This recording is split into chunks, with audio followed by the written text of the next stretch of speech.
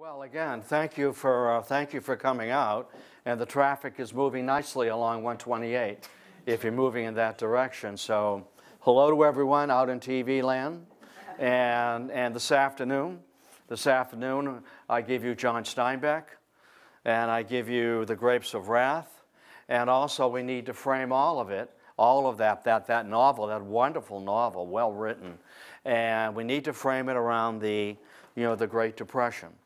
And the Great Depression, and that one of the work programs of the Great Depression, and I'm going to come back to it in a moment, it was the WPA, the Works Progress Administration, which was the most highly subscribed program of all the New Deal work programs. And under the WPA, a subset of the WPA was the Federal Writers Project, and the Federal Music Project, and the Federal Artists Project. And it'll be John Steinbeck who will find a job working for the WPA, not shoveling coal or shoveling cement and making sidewalks, but rather interviewing the Okies, which was a negative term, by the way, the Okies from Oklahoma. And from those interviews and from those photographs and so on and so forth, he drew the material for The Grapes of Wrath. And we'll talk about the theme of the book and the message of the book in a little bit. We need to talk a lot of it. We need to frame it in the Depression. And not only did the economy gang up on the world. I mean, the Depression was global, wasn't it? And also the environment ganged up on those farmers in the Midwest, and the Dust Bowl, the dust storms. And a wonderful video dealing with that is Ken Burns. It might be Rick, his brother, I'm not sure. I can never tell them apart. But it's either Ken or Rick Burns did a wonderful piece on the Dust Bowl. And to be able to see it, and he describes it for us, and I'll share a little bit of that with you shortly. To be able to see it in those large, rolling, billowing clouds of dust coming at you, you want to put a mask on. You want to blow your nose. I mean, you're there, and it's unrelenting. So a little bit about the Great Depression. That 1932 was the very worst year of the Depression. 1932 was the year Roosevelt was elected, wasn't he?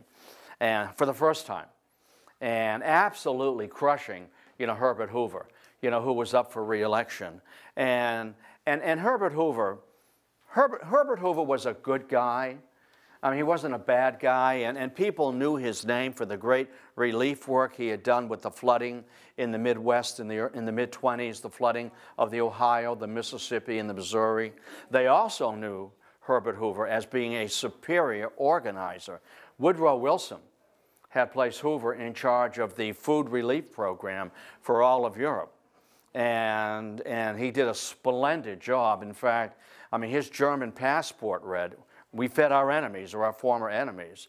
That Hoover's passport read, in the German passport, this man is not to be stopped anywhere, anytime by anyone. He's doing God's work. And so when Herbert Hoover was elected in 1928, not only did he feed Al Smith, and he was burdened with his Catholicism. I don't want to get into that. I mean, that was a whole issue with the country in 1928. But here it is, 1932, the very worst year of the Depression. I mean, 1932, 1,600 more banks failed. In 1932, 12,000 people a day were being laid off. 1932, 20,000 more companies went belly up. And in 1932, here we have Franklin Roosevelt, nominated by the Democratic Party. And for many, who would ever want this job?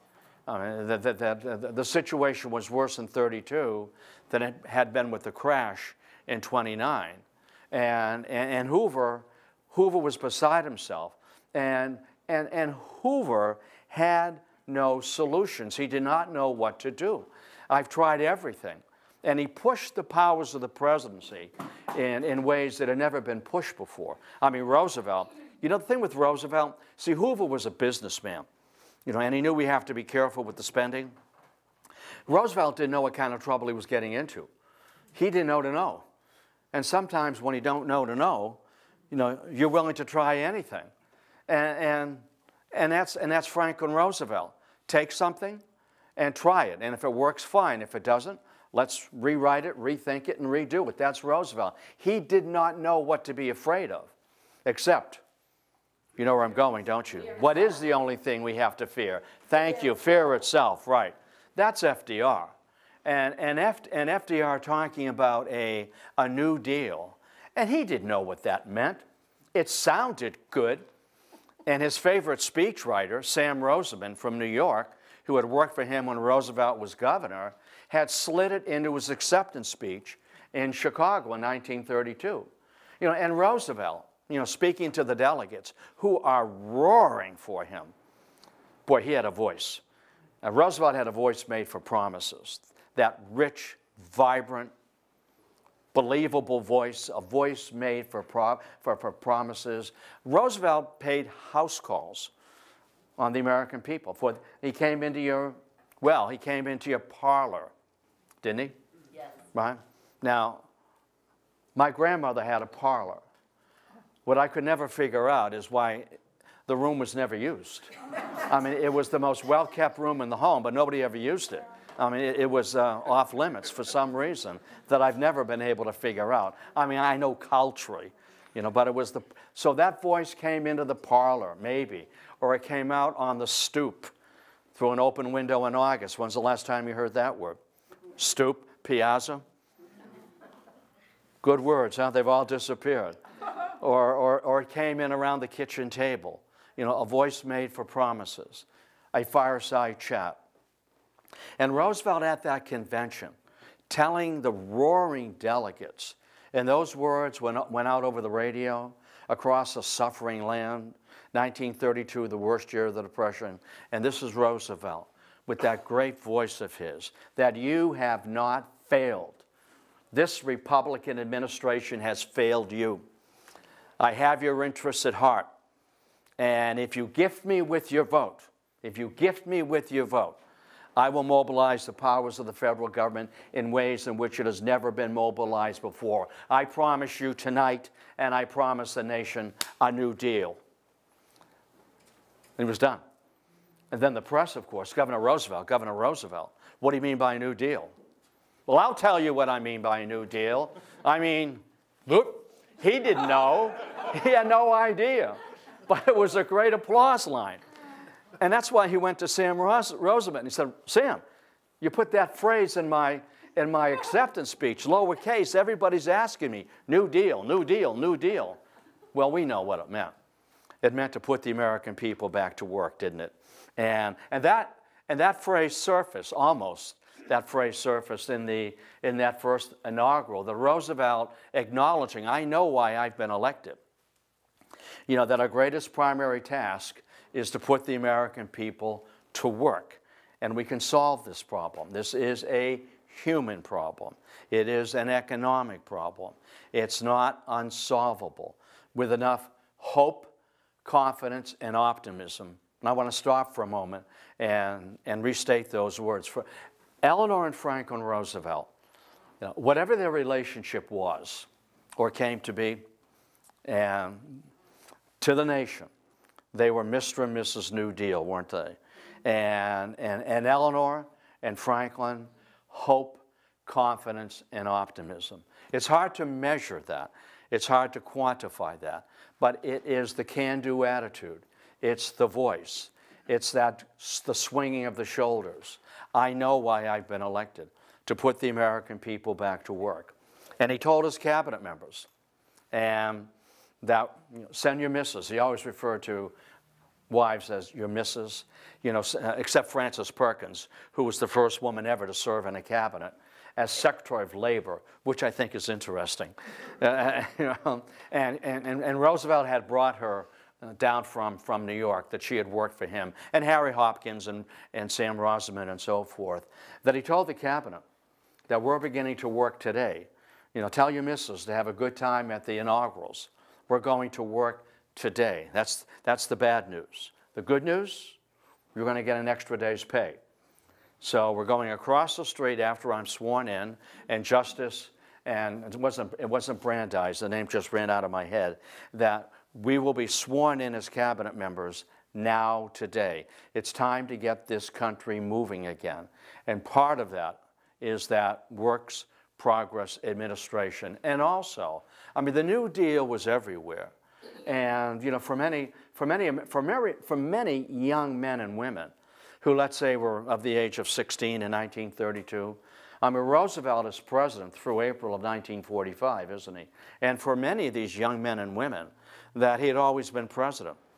In fact, Franklin Roosevelt, President Roosevelt, was really one word. You know, since the inaugural in 1933 and, you know, 12 years later with his death in April of 1945. We need to put the American people back to work. I'm coming back to the WPA in a moment. But the farmers need to be helped. You know, the Agricultural Adjustment Act. Big business never got over this, that Roosevelt put the government in the business of providing electricity, the TVA, competing with private industry, you know, regulating the stock market, the holy of holies, for the very first time, to regulate the stock market with the Security and Exchange Commission. And you know who he put in charge of it? Joe Kennedy. Said he's the biggest bandit I know. And, you know, and I'm going to have the wolf ride herd on the wolves. All right? I mean, Joe Kennedy. And the Homeowners Loaner Corporation to help keep people in their homes. And it goes on and on and on. The NRA, you know, putting the government in the business of supporting unions and allowing big business to regulate itself and to get grounded, to get the feet on the ground. This is a full court press. And if it doesn't work, we're going to rethink it, rewrite it, and start all over again. You know, that's FDR. And FDR, Franklin, well, depending on your politics, maybe the D stood for delirious, depending on your politics, and that the New Deal was really the Red Deal. The Red Deal, it's communist. And for many, Franklin Roosevelt was, and I know you remember this, well, I know you remember reading about it, and he was that man. Remember that man? That cripple? And Franklin, delirious Roosevelt. And when Roosevelt recognized the Soviet Union in 1933 as the legitimate government of Russia, that clearly was evidence, you know, that he's a commie, you know, that he's a lefty, and he's going to destroy the country. Well, my grandmother believed that, you know, that he was going to destroy the country. Can I tell you a quick story? And I never got this story. I never understood it until, you know, many years later. Apparently, my grandmother, Margaret, and I remember her doing this. I mean, she raised myself and my brother for a number of years. And she would, once a week or once a month, comb through her pocketbook and throw dimes away. I mean, she would comb through and throw dimes away.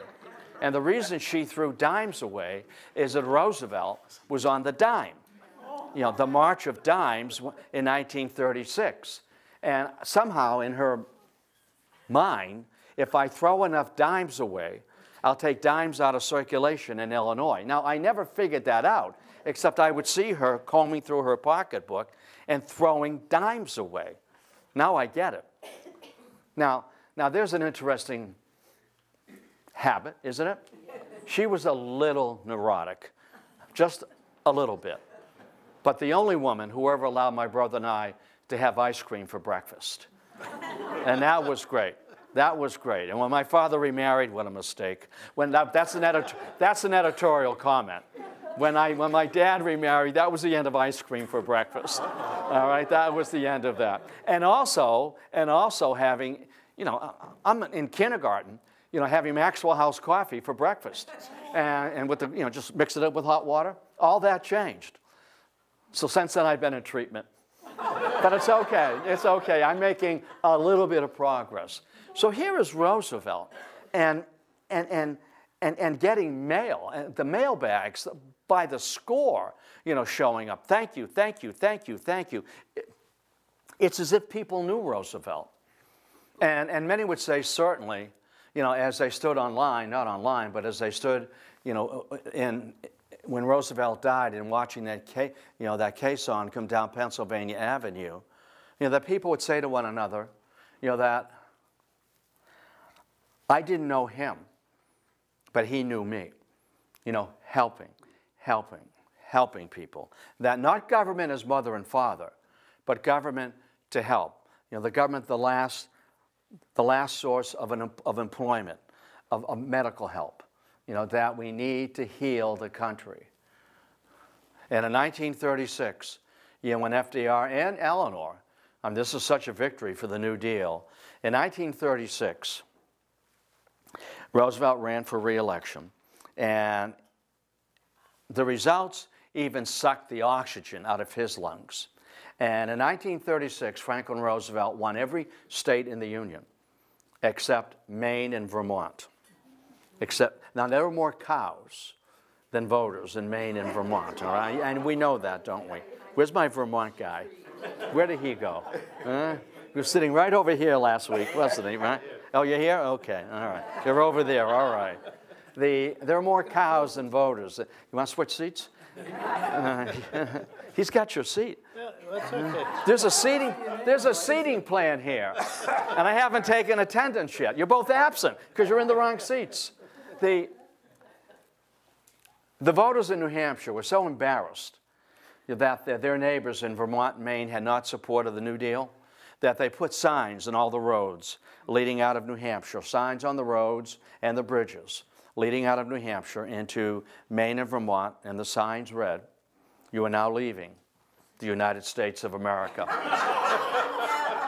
Is that great? I mean, talk about an endorsement, you know, of the New Deal.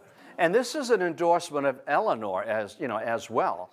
I mean, Mrs. Roosevelt, Eleanor Roosevelt, she raised the bar of being first. Nobody will ever climb over that bar.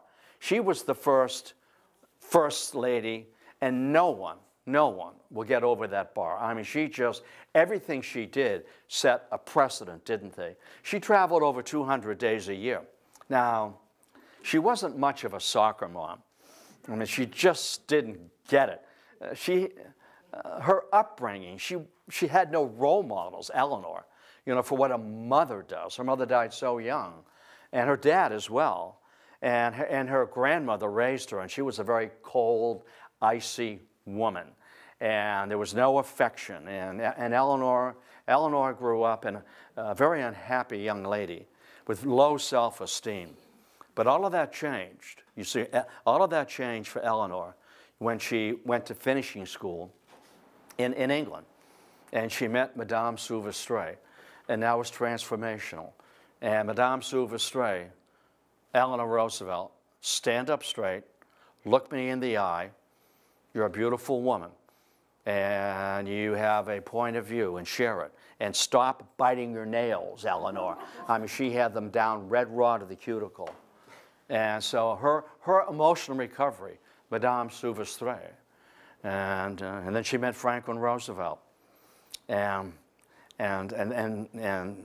well, whatever. And before the polio. And I've often believed that in ways that are hard to measure, it's hard to valorize this, that polio strengthened Roosevelt emotionally. And it made him realize, and this is true, this is always true, always true. Few things are always true, but this is always true, and it's true in this room for some of us, some of you anyway. And the truism is bad things happen to good people, don't they? Now, you don't deserve it. You don't go looking for it. It found you. Bad things happen to good people. And Franklin Roosevelt understood that, and that strengthened him. And that's why he said in that acceptance speech, "You have not failed. This Republican administration has failed you. Gift me with your vote. I'm the real deal. I'm the New Deal." And that happened 4 times in a row, didn't it? There were no constitutional amendments yet to prohibit more than 2 terms. And so, I mean, Eleanor, a good companion, she was, I mean, she never saw herself as a wife, you know, companion, helpmate, politician.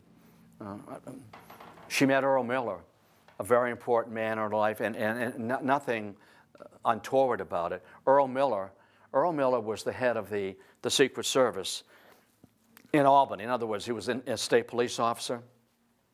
And he taught Eleanor how to swim, how to dive, how to play pool, how to play poker, how to drive a car, and how to shoot a firearm. I mean, he, if you will, you know, gave her these skills and this confidence that she never had. So Madame Souvestre, you're a beautiful young woman with an opinion. And Earl Miller, this is how you fire. Eleanor was never a good shot. Now, how do I know that? Because she would go down to the FBI shooting range, and all the guys would step back. No, they would. And Herbert Hoover, you can find this online. Herbert Hoover, head of the FBI, is that right? Yeah. J. Edgar Hoover, head of the FBI, sent a note to FDR. And he said, Mr. President, if there's one woman in this country who ought not have a pistol, it's your wife. I can't make that up. And I get this from my agents. It's your wife. And that led to another conversation where Eleanor Roosevelt wanted no Secret Service protection. I want to be able to drive around Washington. She had her own car. She had a blue Pontiac. It was a convertible. I do not want to trade my privacy for security. And the Secret Service complained to Franklin Roosevelt about that. I mean, she's the First Lady. She's not your average Joe or your average Eleanor. She can't be driving around Washington without any protection. And they had a sit down. Franklin and Eleanor had a sit down, and she agreed that I will carry a pistol in my glove box. But she had the last laugh. It was never loaded. But that was the concession that she made. I'll carry a pistol in my glove box and wave it at anybody, you know, who tries to kidnap me. So we're talking about a very public and different presidential couple. And that's when the press minded their own business as well. You know, in which you had the right to a private life and a public life, and oftentimes they didn't have to blend. And we know, as I said, you know, whatever their relationship was or came to be. And she had her friends. Roosevelt called them squaws. That's what he said. And Eleanor was with her squaws. And he had his acquaintances, didn't he?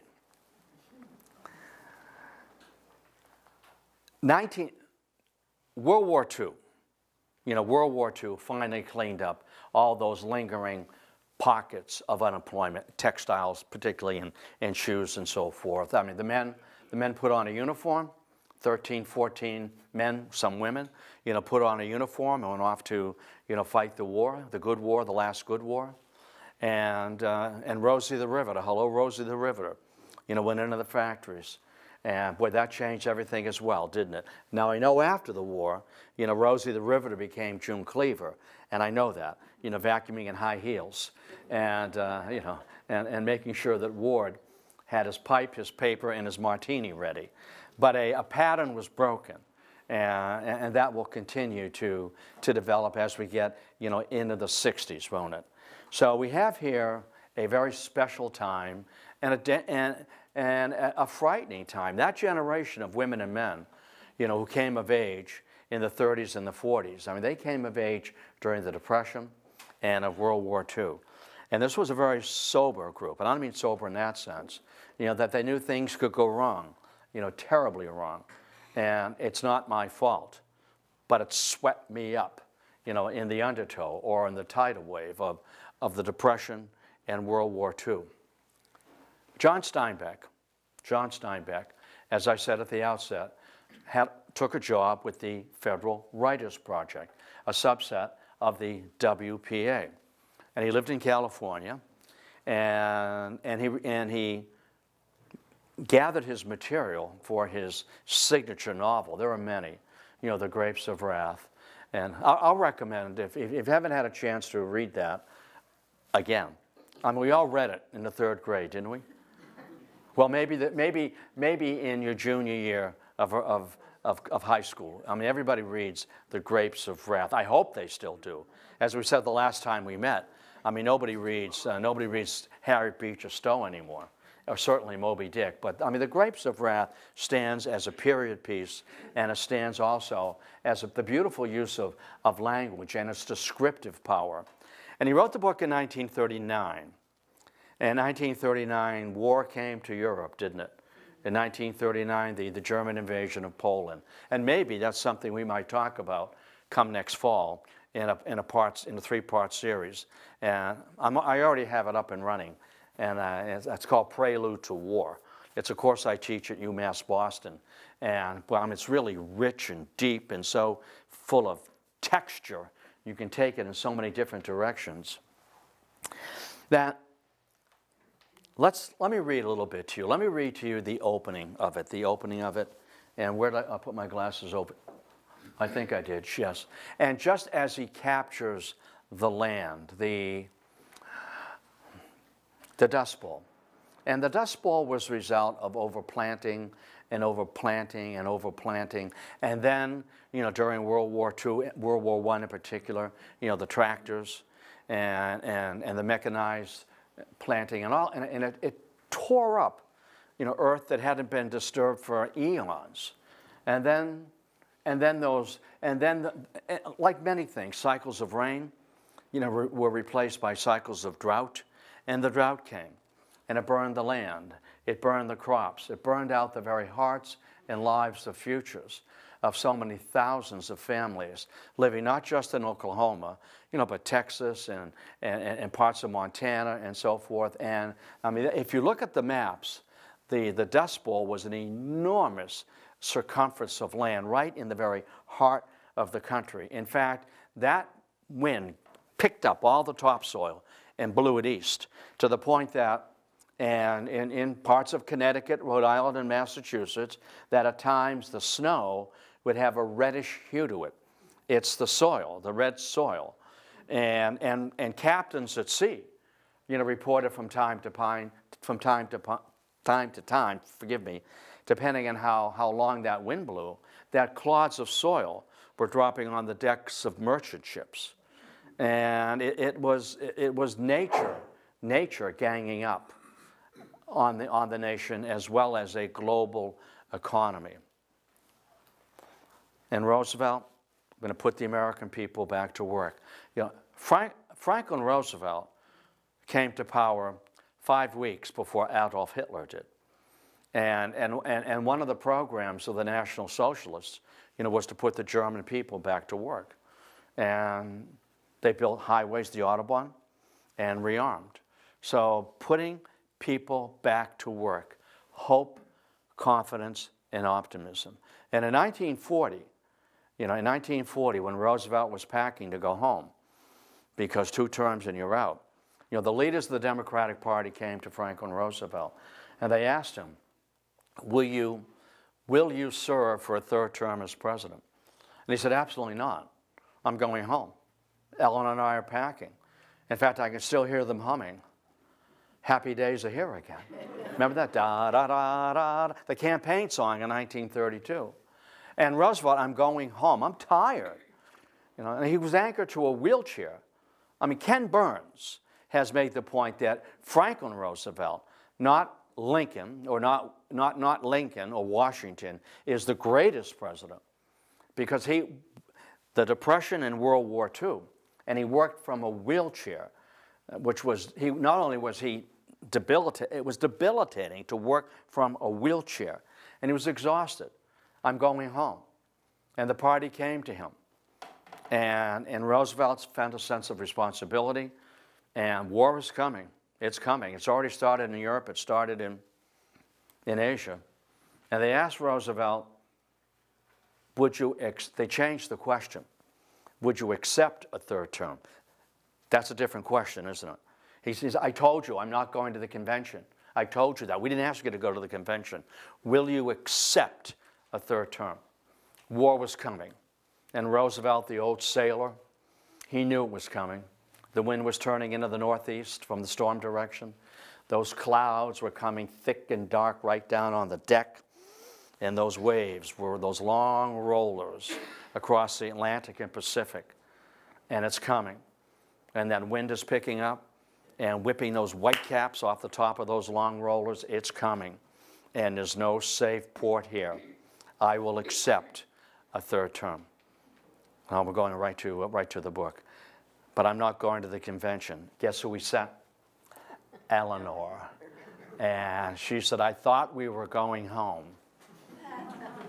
Of course, she had that voice that she couldn't control all the time. And she sounded like a honking goose. When she got excited, her voice would trail off like that. And one of her coaches was a voice coach, Lewis Howe from New York, who told out Mrs. Roosevelt, when you speak, get up, say what you have to say, and sit down. The more you talk, the more you become excitable. And the more excitable you become, you lose control of your voice. And Franklin Roosevelt asking Eleanor, darling, darling, love of my life, my precious, your name is engraved on my heart. I think of you every moment. He never said that. He never said that. He never said that. Only in a Disney film did he say that. And I think I may have said last week that all history is not a bedtime story, is it? I mean, it's not a bedtime story. And he asked Eleanor to go and to accept the nomination in his behalf, and she does, the first woman ever to speak before a national convention. And by the way, when you're there, Eleanor, do a little arm twisting. I'd like to have Henry Wallace as my vice president. And so 40, and again in 44. And 39, Steinbeck publishes The Grapes of Wrath. And if you don't have time, to read the entire book, I mean, it's a read. I'm going to read a little bit to you in a moment. That throughout the book, what Steinbeck does is he pauses, and he gives us not chapters, he calls them interludes, in which he steps back and just talks about the Depression, on Route 66, what it was like to pull into a gas station, what it was like to try to get a spare part, at a repair shop, at a junkyard. It's a little interlude. It's an interruption in the storyline. It's like me. Sometimes you'll hear me say this. I'm going to take a side trip, and I go somewhere else, but I come back. It's Route 66, the interludes, and it just enriches the story. But let's go to Steinbeck and how he captures. You see, it's about family. What happened to this? Usually they're up here, right? I mean, you can kind of lean on it and see. I'll never be asked to give a commencement address because I cannot stand still. I like to move around, but I'd like to give a commencement address. It'd be a doozy. Just bear with me, just so we can capture this. Now, this is geography. He's describing the land. He's describing the sun. He's describing the heat, the Dust Bowl. The sun flared down on the growing corn day after day until a line of brown spread along the edge of each green bayonet, ear of corn, each green bayonet. The clouds appeared and went away, and in a while they did not try anymore. The weeds grew darker green to protect themselves, and they did not spread anymore. The surface of the earth crusted, a thin, hard crust, and as the sky became pale, so the earth became pale pink in the red country and white in the gray country. And then he goes on. A man walking lifted a thin layer as high as his waist, and a wagon lifted the dust as high as the fence. And the automobile boiled a cloud behind it. The dust was long in settling back again. The wind grew stronger and so forth. The dawn came, but no day. In the gray sky, a red sun appeared, a dim red circle that gave a little light, like dusk. And as that day advanced, the dust slipped back toward darkness. And the wind cried and whimpered. I like that, cried and whimpered, over the fallen land. The people came out of their houses and smelled the hot, stinging air. and covered their noses from it. And the children came out of the houses, but they did not run or shout, as they would have done after a rain. Men stood by the fences and looked in the ruined corn, drying fast now, only a little green showing through the film of dust. The women studied the men's faces, the women studied the men's faces secretly, for the corn could go as long as something else remained. And the men sat still, thinking and figuring, you know, what are we going to do? And that's where Steinbeck picks it up, doesn't he? You know, that the land has been tractored. The land is owned by by the banks, by the eastern banks. You see, the bad guys in this are capitalists. Steinbeck is a socialist. Steinbeck is a wannabe communist. And as the family, gathers their belongings and what to take and what to leave behind, they're being tracted off the land. And if one reads it, and if you read the book, and the tractors, the way they're presented, it's a metaphor, obviously. They're presented like big, giant bugs, tractoring all the farms down, breaking the land, tractoring their dwellings down. And the men are described almost as if they're creatures. They have no distinguishing features. They have a leather helmet on and big glasses, so to keep the dust out of their eyes. And it's almost like an alien invasion. And the homes are destroyed, and the people are fleeing. Now, not everyone left.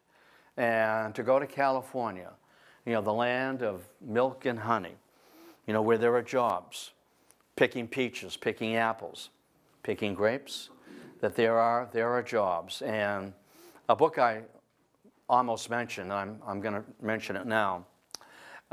Another book by Steinbeck, I've used this book also. It's shorter, so maybe it'll get read. It's called In Dubious Battle, and it deals with trying to organize apple pickers on the West Coast. I think it's Northern California. It might be Oregon.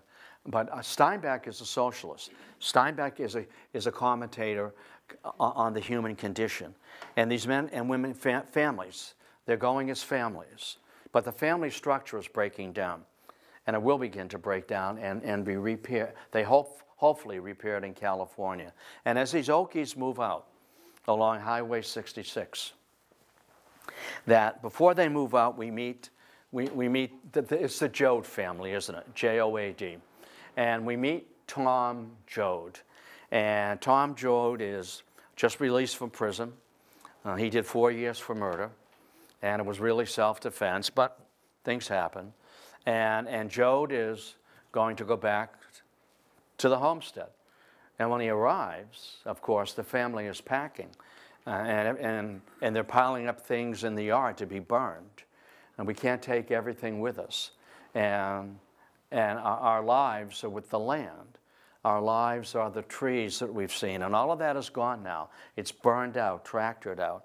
And we need to go. We need to go to California because we've been reading the handbills, and there are jobs in California.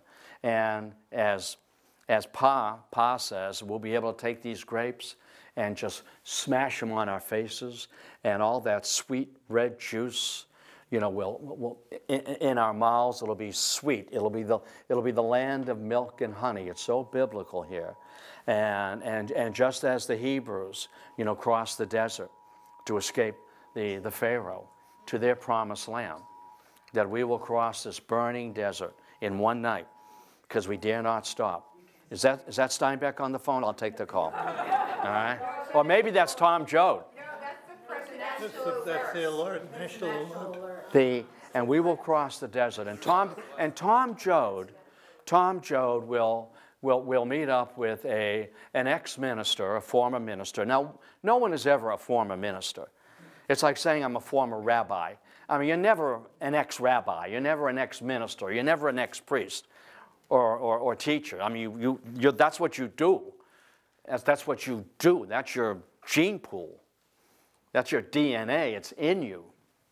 And he meets Tom Casey. Tom Casey is part of the group that's going to travel as well. and Tom Casey, a former minister.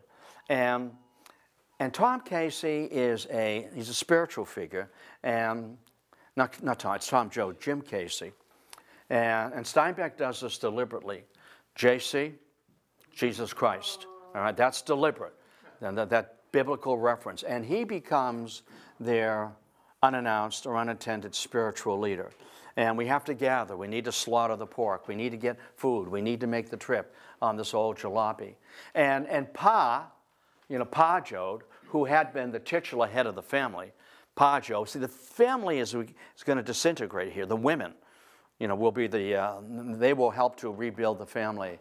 The Pa Jode said, well, that's women's work. And it will be, Jim Casey. And it's a great line in the book. It's all work. It's not women's work. It's not men's work. It's all work. We're picking up. We're moving. We are the new Israelites. We are the new Hebrews. And we've got to get across that desert to the promised land of milk and honey, where there is green and there are jobs and that we can start our life again. We need to get across that desert. Jim Casey will be killed. By the cops. Steinbeck has a thing about authority and cops, capitalism, bankers, the law, and that the law is our law. It's a community. We work together here, and there's only good work, and men and women and children all do the good work. It's we're moving as a new community here, and when Jim Casey is killed, that's when Tom assumes the role of being the unordained spiritual leader of the family. When they get to California, Ma Jode, Ma is the rock. Ma. Men don't call their mothers Ma anymore. I don't think so. I know I've heard pushback on that. I'm not Ma. I'm Mom. I'm Mother. And I'm not she. Sometimes you hear that from your children. And I always said, it's your mother. It's not she. Now let's start that sentence again, fella. And that's just me. Not being a bad guy, just it's not she. It's your mother. And let's start that sentence again. That's what I'll say. And they do. Ma Jode becomes the mother figure. And she keeps that family together. And when they cross the desert, her mother dies in the car. It's an old, dilapidated car. Mother dies crossing the desert. And Ma doesn't tell anybody that mother has died. We cannot stop.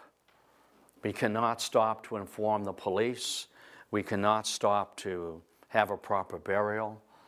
And Ma Jode holding her mother, who's deceased, as we cross this desert. We need to get across the desert as a family.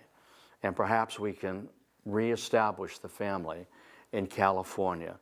And we know, don't we? And the way the cops, the California Highway Patrol, intercepted these, and it looked as if we were being overrun by migrants, these kind of people, poor people, desperate people who will take our land, they're coming here and they'll commit crimes, there'll be break-ins and so forth.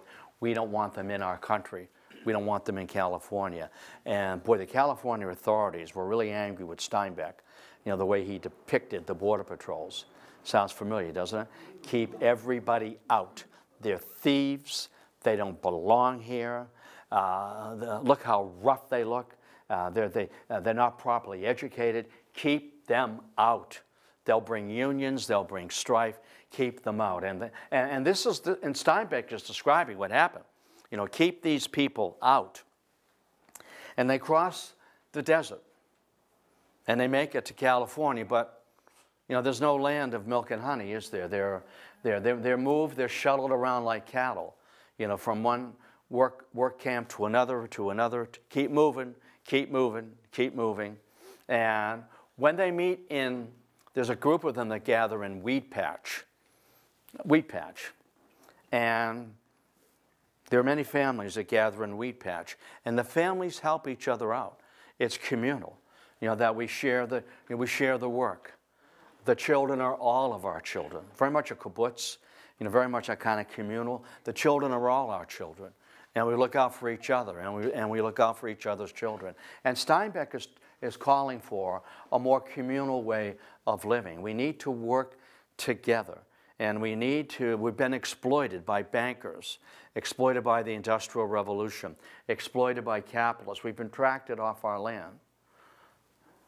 In California.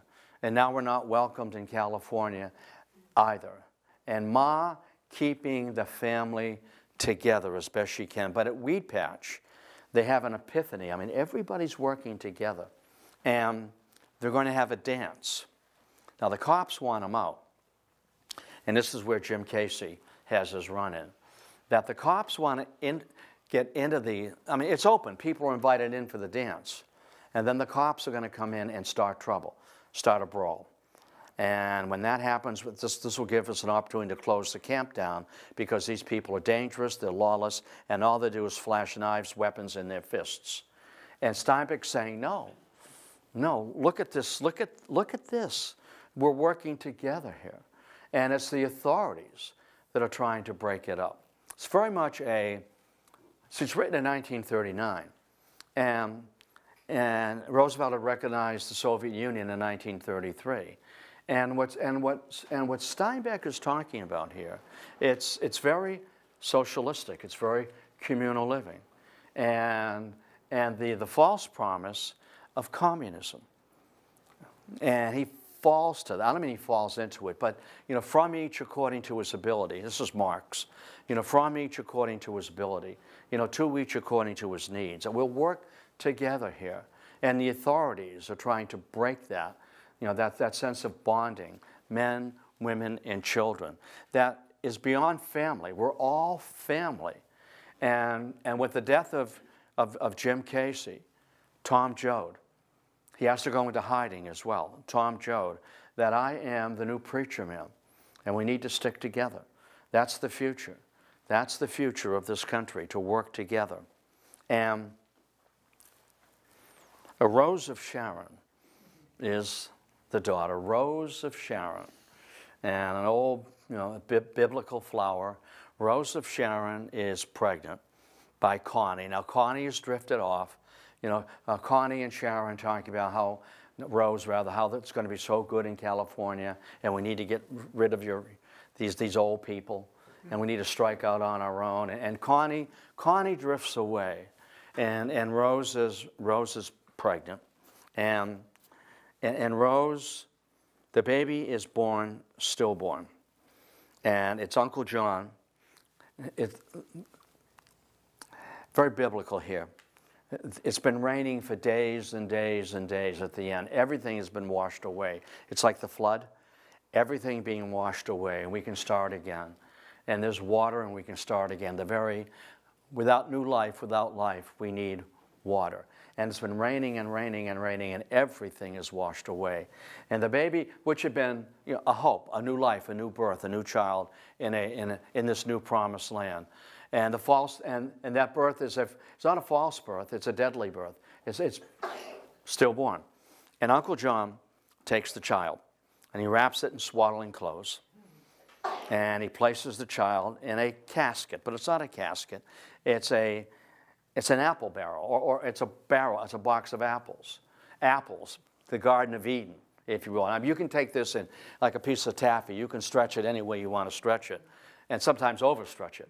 And he, just like Moses, going down the Nile, he puts the dead child in that apple crate, and he talks to the child. Send them a message. Send them a message. Send them a message. We're here. We're here, and we're not going anywhere. And Rose of Sharon, and Mother doesn't ask her to do this, but Mother looking at Rose, her daughter, and communicating through her eyes, and they're in a barn. And there's water everywhere, everywhere.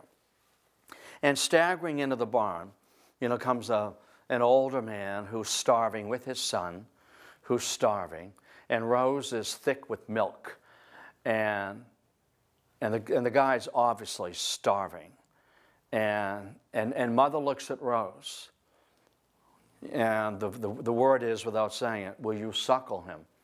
Will you nourish him? Give life to him, the life you could not give to your child. Can you nourish this man? And she does. And he resists at first, because she pulls him in and unbuttons her blouse and puts his mouth on her nipple. And he resists at first. And then it's very moving. He settles in, he's comforted, and he begins to draw life sustenance. And that notion of rebirth, of living, and so forth. And maybe there's a new start here. And that's where the film. By the way, Henry Fonda's in the film, isn't it? And it's an old film. It's an old black and white film. But if one can get through that, and one can do it in a film class, and because students know what they're looking at, they've been kind of coached up a little bit. I like to use film, not the whole film. You're not there to watch movies, but there's a clip. I just did a piece the other day on High Noon, Gary Cooper, as a metaphor on the Cold War, and that he is by himself defending the town. And even his new bride has run. But at the end, she comes back, doesn't she? It's a great film. It's a great 10 minutes, a metaphor on the Cold War. Gary Cooper is great. His face is great. And when he played Sergeant York, his face was great. And when Cooper played Lou Gehrig, and he gave that speech to the when he said goodbye to the New York fans, and Cooper remembered when he went overseas. Again, I'm digressing a moment. When Cooper went overseas with the USO, and the guys would want him, give that speech again. When Lou Gehrig said goodbye, and that's what they wanted. That voice. Cooper had a great voice, and he had a great face for tension and passion. They wanted him to play Rhett Butler in Gone with the Wind. He turned that down. Said, I can't play that role. It's too juiced up. I'm not that kind of man. I'm a thoughtful man, a quiet man. And when I have something to say, I have something to say.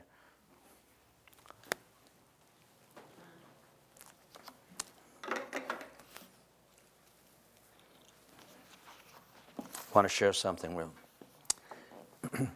And this is before they board the jalopy, and they're heading to California to cross the desert. Maybe we can start again in a new rich land in California where the fruit grows. We'll start over. And then the interlude here, and then Steinbeck thinking out loud. But you can't start. Only a baby can start. You and me, why, we're all that's been. The anger of a moment, the 1,000 pictures, that's us. The land, this red land is us. And the flood years and the dust years and the drought years are us. We can't start again. The bitterness we sold to the junk man, that's one of the interludes.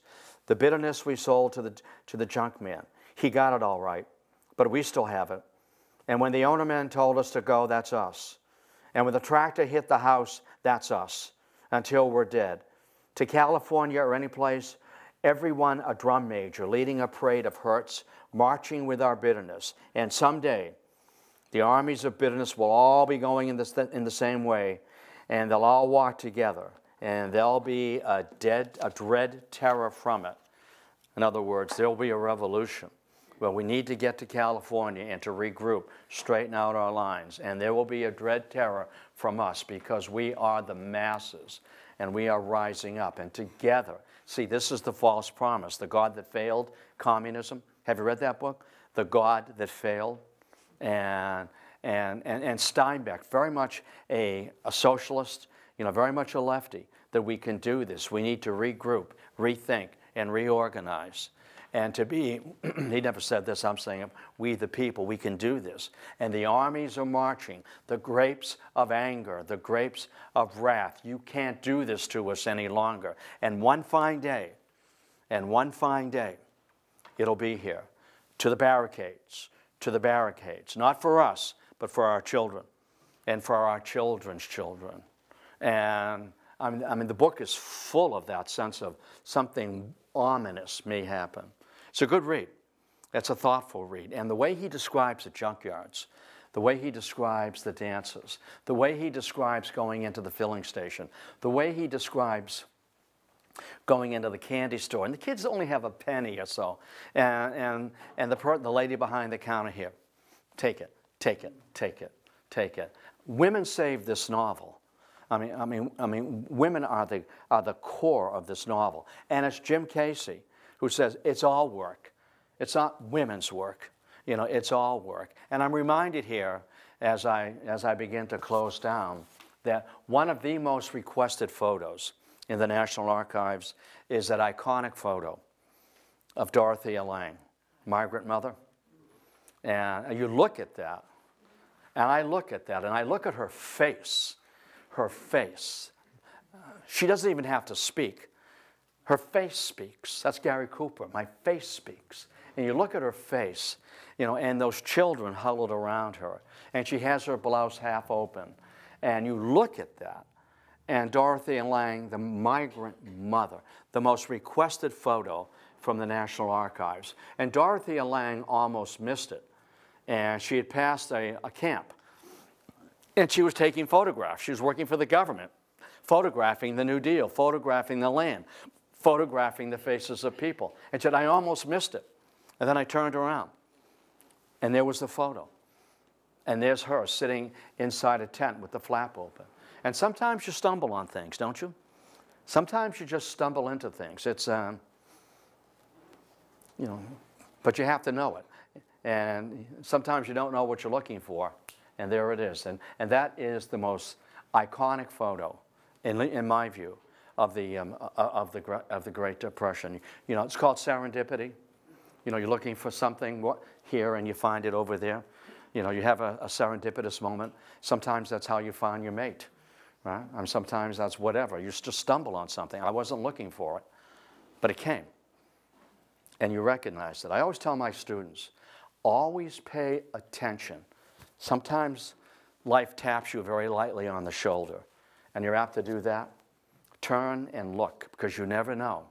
You know, you never know. Pay attention to that tap, because you never know. It can be transformational, not transactional, but absolutely transformational. Be alive to the moment. Be alive to the opportunity. And here's Steinbeck. I have a job working for the Federal Writers Project. I want to write about the grief.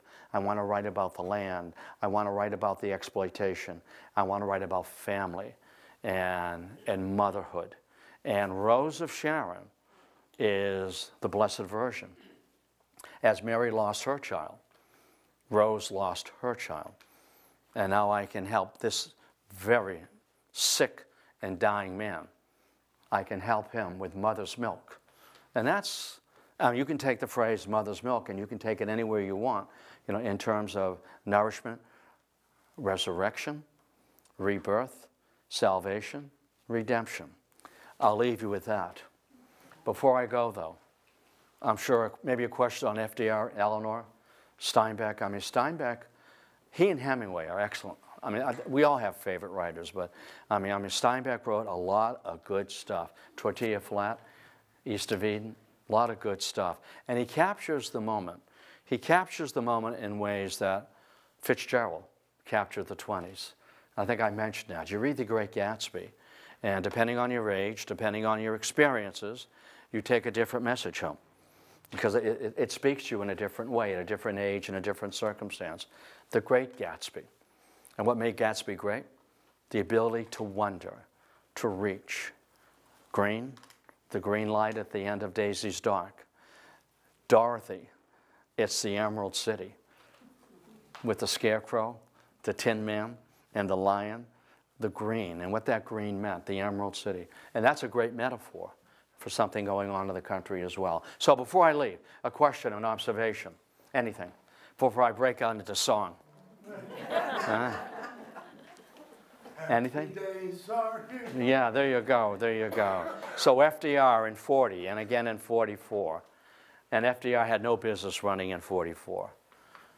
But I'll tell you why he did. As a good Episcopalian, I'll tell you why he didn't.